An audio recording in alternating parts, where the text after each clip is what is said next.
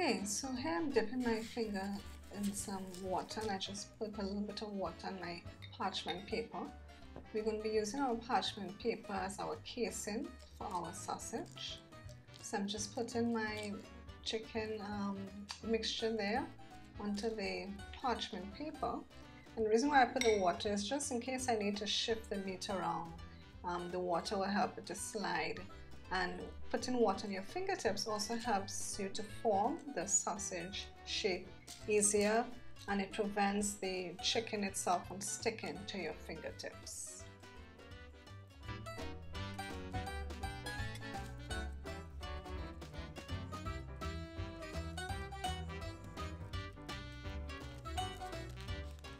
Okay, so we just start to roll it in, tucking as we go in, keeping it as tight as possible, and we just continue rolling all the way in order to form our sausages.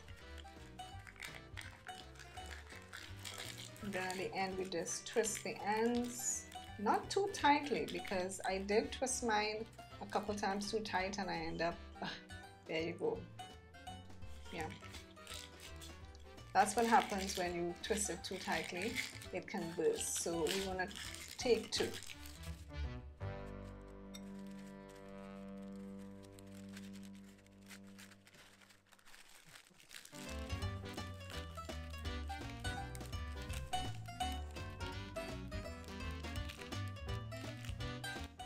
Now that's much better.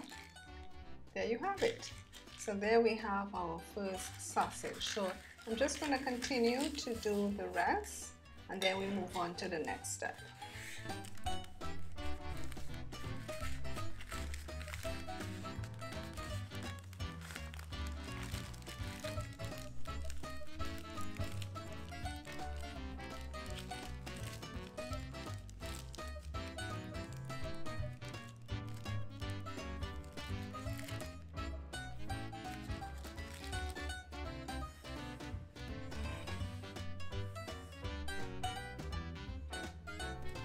Okay, so now we reach to the point of actually cooking our sausages. Now there are two ways you can cook your sausage. You can either boil your sausage or you can steam it.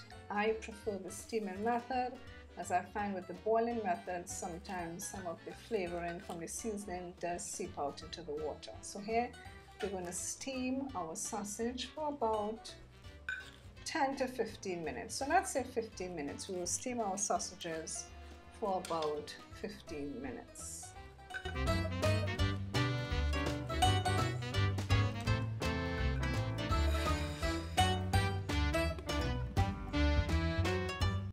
Okay, so now that our sausage is finished steaming, we're going to remove it, place it on our plate, and then we are going to open up our sausages.